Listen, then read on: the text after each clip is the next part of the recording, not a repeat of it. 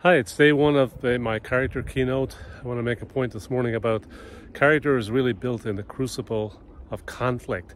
There was a point in my own life where when I was a student at university and I borrowed a book from a friend and he wanted a book back and I didn't bring it back in time and he needed it to study for his test. So I really let that person down and I realized that that was a mistake. And I believe it was the writer James Joyce who once said, mistakes are the portals of discovery.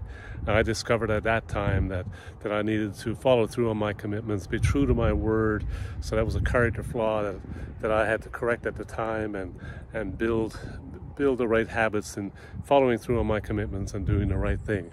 So yeah, definitely character is built in the crucible of conflict, and yeah, that's the point I want to make this morning. Hey, remember, every moment is precious. Make yours count. You take care.